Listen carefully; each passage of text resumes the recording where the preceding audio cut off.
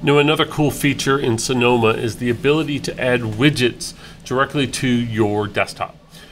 So to do that, I'm going to start off by clicking on the clock in the upper right-hand corner of my menu bar.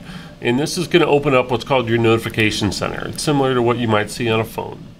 But there's an option here that says What's New?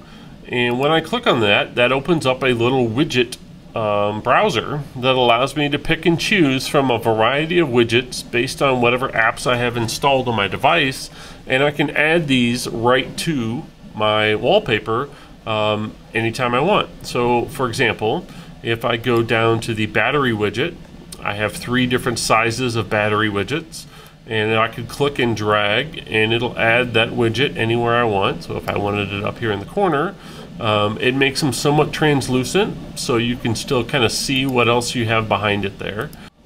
And this will show me the battery life of my Mac and then any other devices that are connected to it. If I click on my clock again and What's New, I have things like calendar where I could add these, your notes app, and even the weather if I want it. Maybe I'll put that below it here. Now, once I'm finished, I can go ahead and hit done. So in order to customize a widget, I can simply right click on it and I could tell it to edit. And this gives me the ability to set my location, which right now is just set as my current location, but I could change it. And then if I wanted to, I could even change the size or remove it or add more. Same thing with the calendar widget. I can change sizes and choose to edit. This will show me which calendars it's pulling from. I could hide all-day events or mirror whatever the calendar is. Or same thing, I could choose to remove or edit any of these widgets.